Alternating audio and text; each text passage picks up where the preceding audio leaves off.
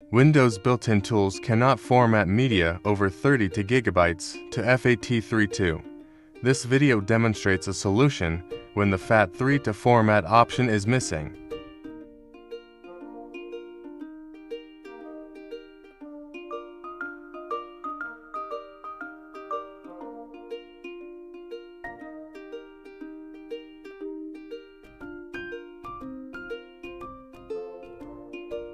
The FAT32 format option is also unavailable in File Explorer.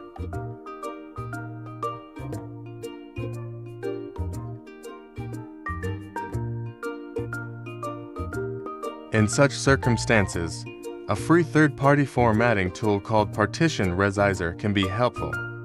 Right-click, then navigate to the Format Partition option. Choose FAT32 here, and then click Apply Changes.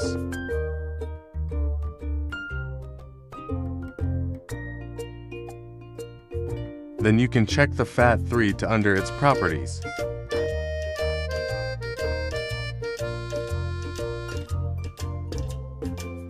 Now it displays FAT32. Thank you for watching.